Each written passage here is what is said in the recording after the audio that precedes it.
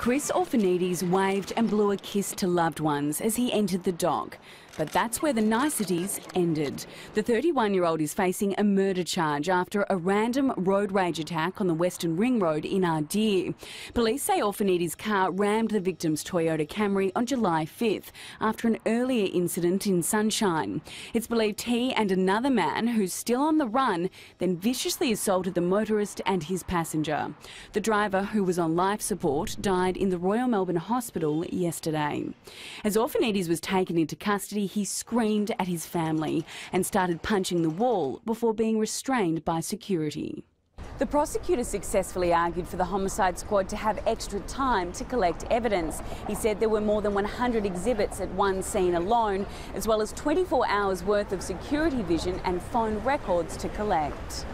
Orphanides is well known to the homicide squad. He was charged with the murder of Western Suburbs drug dealer Mark Malia in 2003.